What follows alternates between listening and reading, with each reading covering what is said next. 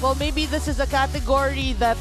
MOTOLITE could capitalize yeah, because in the first set, they also had, I think, one or two. One more than the Cool Smashers. At least it's a category that you're leading better errors. I mean, less errors, better errors. Less errors for MOTOLITE, which is what you wanted to see.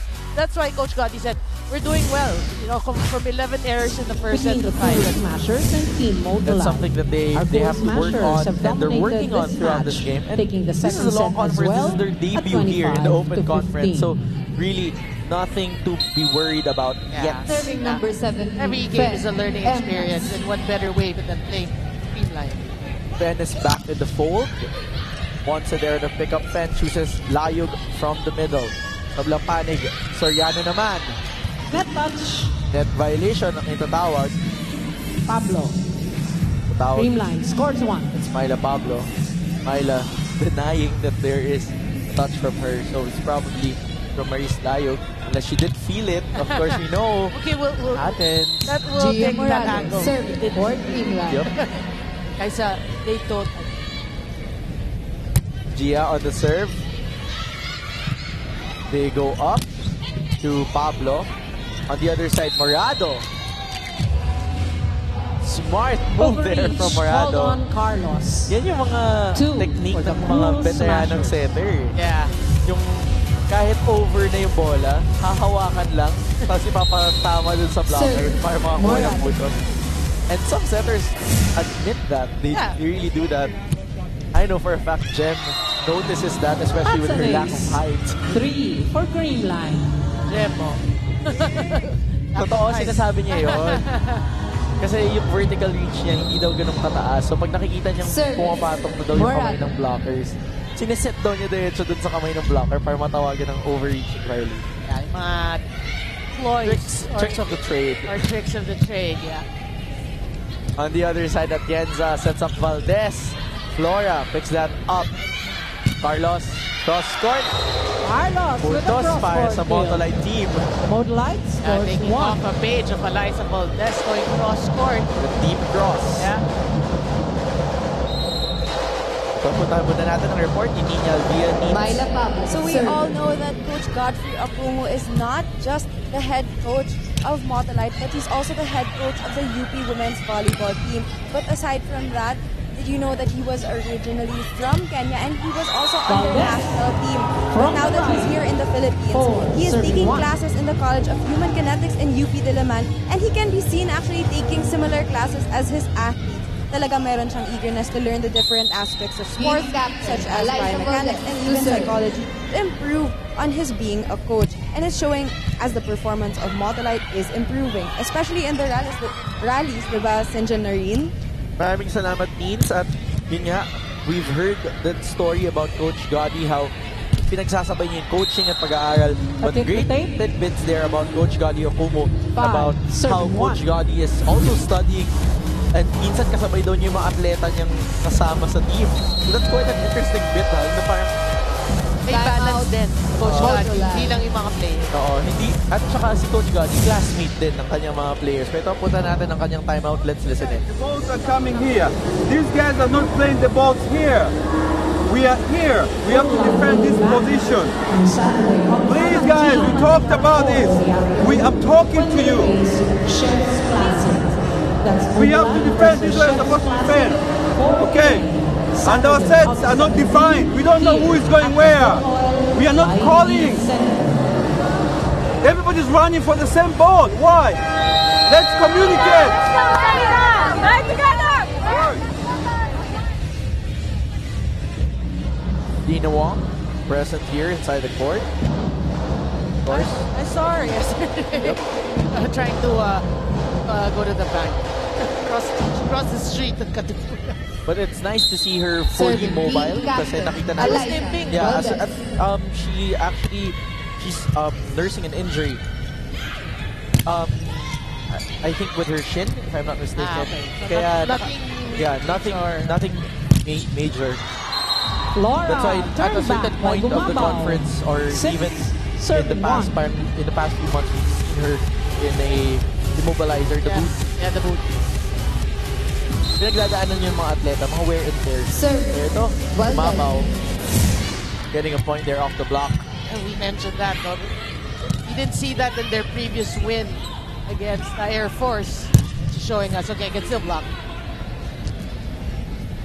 Dip there coming from Alyssa Valdez. Just finding the donut hole right in the middle. 7, serving 1. Sunod-sunod ang pagkuha ng putos dito ng CREAMLINE Cool Smashers. Gia just going to the familiar connection. Effective. And it's frustrating because in that last huddle, Coach Gotti is talking about communication. And obviously in that last play, there was none of that. It was zero. Everyone just staring at the ball drop at the center.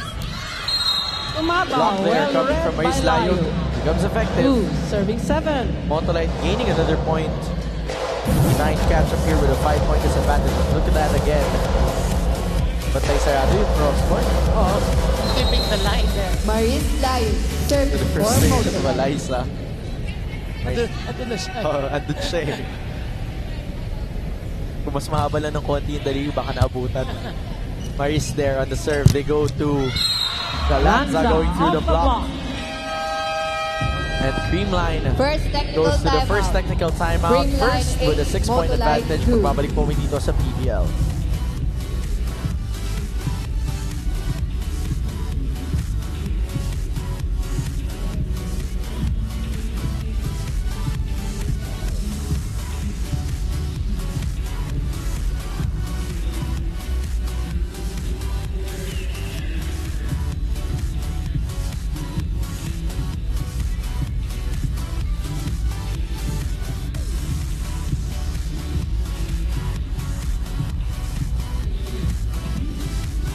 We're back here at the Premier Volleyball League Open Conference. Ayan, kitang-kita natin ang mga fans ng iba't ibang mga teams dito sa PVL, sa Cool Smashers. May mga naka-purple din, syempre, dahil kanina yung Chocomucho Flying Titans naman yung naglaro at nakasungkit ng kanilang unang panalo. At syempre, Team MOTOLITE always solid right behind their squad here.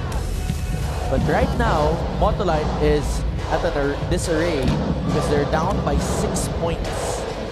Yeah, but since, you know, I gotta say, first time for us to hear Coach Gotti as head coach of MOTOLITE. Yep. For those who just joined us, he now is paper. He's the head coach for MOTOLITE. And in the huddles, I like what he says, You know, the way he talks to the players. 1, 2, 3, this is what we're supposed to do.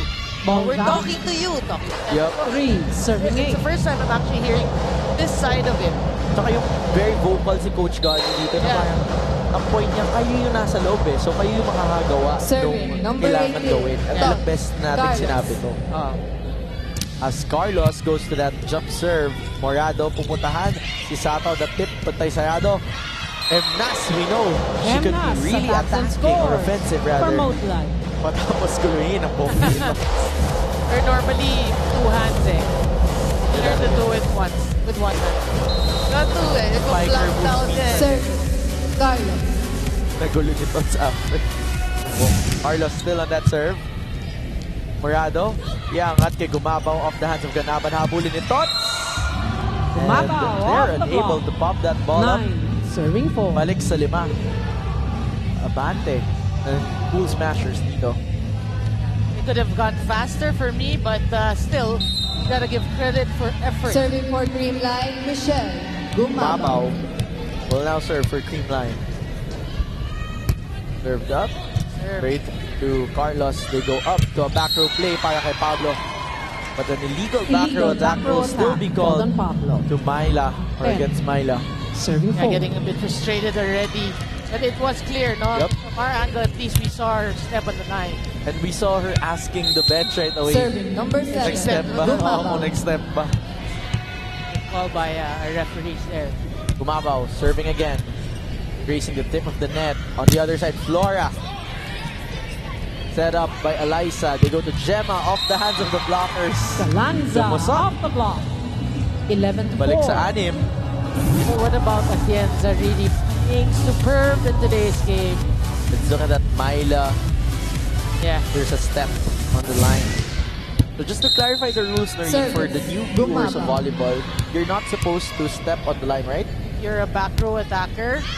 You can jump from Before beyond. Red by Uh-huh. You can Ponce. step on Serve it is and out. you can land 5 In front. to 11. Out of the line. Yeah, but your approach and your jump, you can't It touch. come from the back. Yeah. Not touching the line. Burn Can't Flora step on the serving line. for Motolite. Kaya minsan tawag ng mga players natin dyan, stepping violation. Ah, Galanza, going cross A court little too too deep, wide. too wide rather. 6. Serving 11. Motolite trying to make their own run here. Baba sa 5 abante ng Pool Smashers. but the rare errors Service. of Flora. Jessica Galanza. Flora there, the serve. Morado, denied by Pablo and Ganaban. Free ball, binigay dito ni Dumabaw. On the other side, they choose Pablo from the middle. Gia goes up to Gemma. Galanza. Lusot ng Through the lusot block. ang palo ni Gia. 12 Ni to Gemma 6. Galanza rather. Yeah, challenging actually for her former teammate. It's Emma. So I'm sure they've done that so many years. Alam niya paano Gemma Galanza Siyempre, alam serving naman for natin Pool magkakilala ng Smashers. mahigpit ng dalawang yan. Of course, sa scrimmage nila, 5 years silang magkasama sa Adamson. They go up to Pablo on the other side. Net touch. Net violation ang natawag against Called Gia on the Morado. Pool Smashers. cheated feel. 7. Serving 12. Yeah, nagulat din siya eh. Yeah, pero you know, Ay, unsung Ganaban, hero serving really for for Motolite. Creamline. Atienza. Kyle Atienza is so good today. Just showing us how much Sato, she has off the grown block. into that position. 13, There goes Lisa Sato 37. finding a point off the block there. 6-point advantage para sa Pool Smashers. Serving number Always 5, smile. Rita Never so jolly. On the other side, they choose Pablo. Denied there. Flora Pablo, hesitated well read to by move on the Soriano. last minute. 14 to 7. Let's look at that again. Pinangat ni Fen. Papunta kay Myla. And you see, oh, may hesitation kasi sabay sila Sa- gumalaw ni Fen tsaka si Bird. Yeah. But you see also in that slow-mo, see Eliza directed it. To that Pablo area that finds talaga. area, the yeah. spot. 8 Finding na to 14. medyo butas yun dahil si Fen nasa harap to set. Motolite still alive here, down by 6. Let's look at this Pablo hit. Oh, finding that hole there. serving You number can't just 17, leave a single Fen block to Myla Emnas. Pablo. Venomnas straight to Atienza. On the other side, they choose Pau Off the block. Soriano. Soriano. Just finding 15 the to right 8. spot there. You gotta admire players like Paul Soriano. In the reinforced conference, obviously there are imports. Yeah, did not see Gia action. Morado, Rarely. serving for Yup. Creamline. Rarely saw action. And so, syempre, that'll frustrate any player. But then, they gotta accept their roles and they're playing in the all-Filipino. And Paul Pablo Soriano off the hand of playing Morado. vintage 9 Paul to Soriano 15. volleyball. Would you say it's part of being a veteran already? That role-playing mindset? Well, I would say really, ganun talaga, as you Myla mature, Pablo, you become serving more for Motolite. accepting with what's going on. But so far, I haven't heard anything, even the younger ones, get to play. Walang reklamo. Wala naman ako narinig na, oy, may ganyan. So, I guess really, these players, they're coached well. Ball They, Second technical And most of the time, the focus is 16. winning as a team. Creamline. Yeah, 9. But as we Mugla. talked about that, the Ghoul Smashers bring us to the second technical timeout. Magbabalik po kami. Don't go away.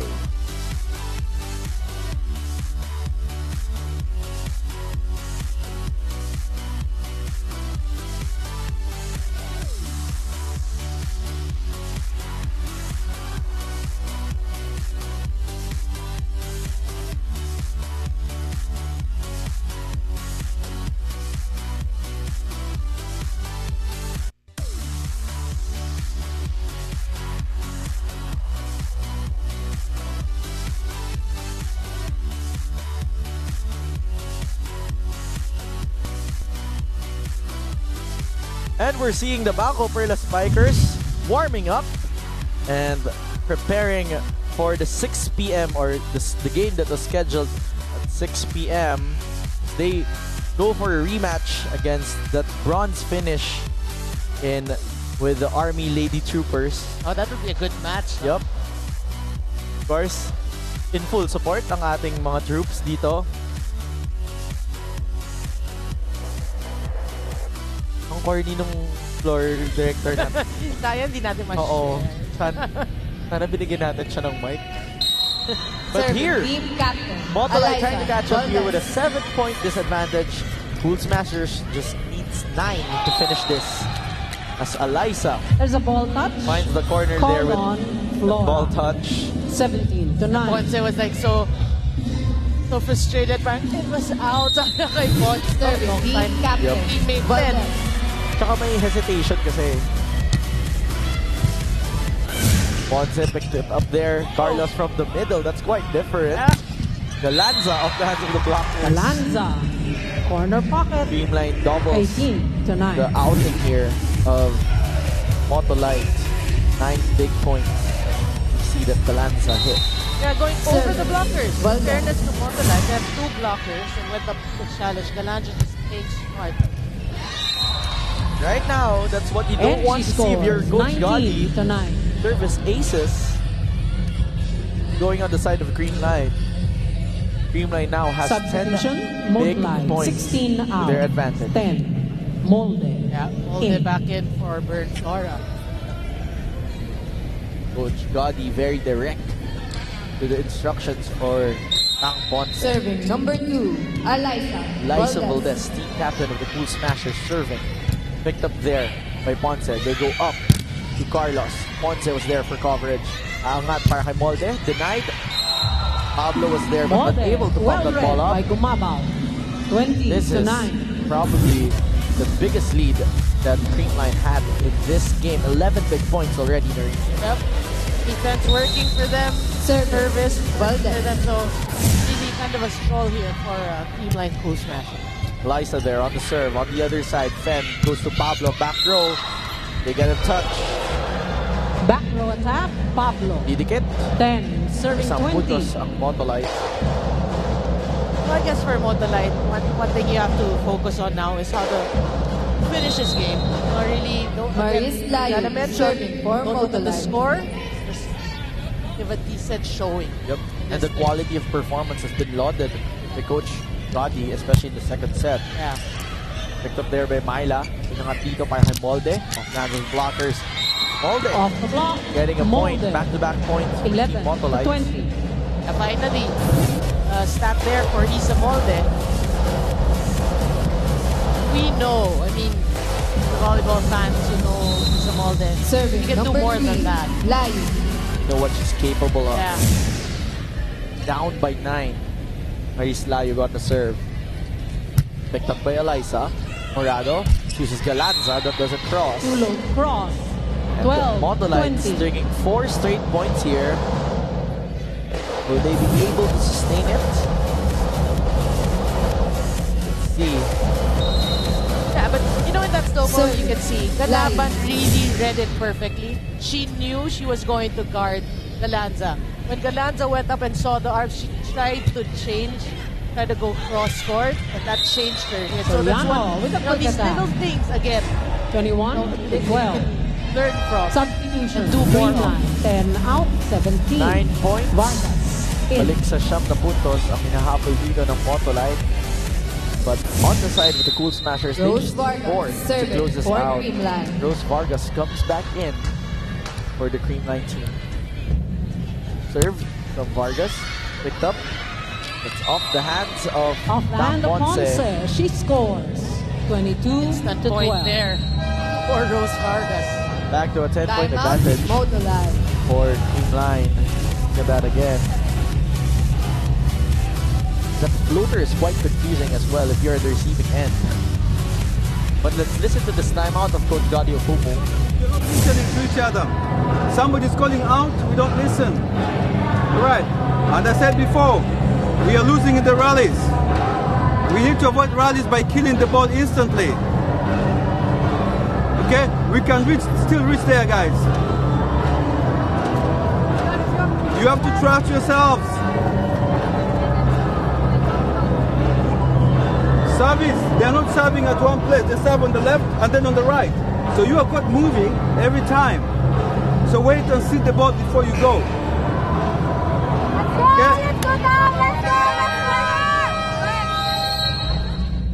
Di ba? 10 points up for the Cool Smashers here in set number 3. And we heard it from Coach Gadi Okumu that communication is still missing. Yeah. At hindi pa to tapos para sa team ng MOTOLITE. And also talking about, reading the serves of your opponent. And just like that, an easy point, that's what you want to see. Pagkatapos ng isang timeout, yung mabilis na pagbawi ng puntos. And tama, sabi ni Coach nga read the serves, don't keep moving. Yan, that was a good pass. And Rod outcome, Carlos, point. service for MOTOLITE. Kinaban. Down by 9, Carlos with 7 points out of attack. Serve is That's out. where Tots CREAMLINE was unable to gets put an the extra serve point. right at the right Substitution, position. CREAMLINE 5 out. Domingo will now come 13, in Domingo for the in. Cool Smashers. 7 out. 8, Cayetano will be in. serving for Tumabaw. Phil Cayetano, serving for the Cool Smashers. Ilka Inglet Cayetano on the serve. Picked up there by Dak Ponce. They go up to Molde of Dance with the Blockers. Good save. Great save from Eliza. On the other side, Pablo picks it up. They go to Ganaban on the quick. Tabilang panic, Valdez. Nahawakan ni Valdez puts the Tots. Cool Smashers Hinayang at maayos. at match point. Balik sa 10 ang kabate dito. Look at that again. That stretch by Eliza Valdez doing it in both sides of the court. Phil Cayetano, serving for match point. Pinangat dito, papunta kay Pablo back row. Picked up by Atienza. On the other side, drop ball mula kay Fen. Save from Phil. Free ball, bibigay ng Cool Smashers. Fen, pupunta kay Ganaban. Another save. Great save from Atienza again. Ponce on that pickup. They go up to Ganaban on the third try. And it finally Ganaban off works the block. for Ai Ganaban. 14-24. Yeah, perseverance is really key. But we're still down by 10 and they're facing match point. But again, that rally showed, what they can Serving do. number Some 10, things that they can learn Isa from in this Mol. match. The resilience that this team can show. Morado chooses Domingo, Domingo who finishes ends the set and the match for with CREAMLINE. emphatic kill. 25 And to why 40. not? Off the bench, instant point. We know what she's capable of, but she gives that 11-point advantage in this third set for the Cool Smashers. CREAMLINE wins this again in 3 straight sets. Congratulations to our Cool Smashers for their taking this match in straight set win. sets.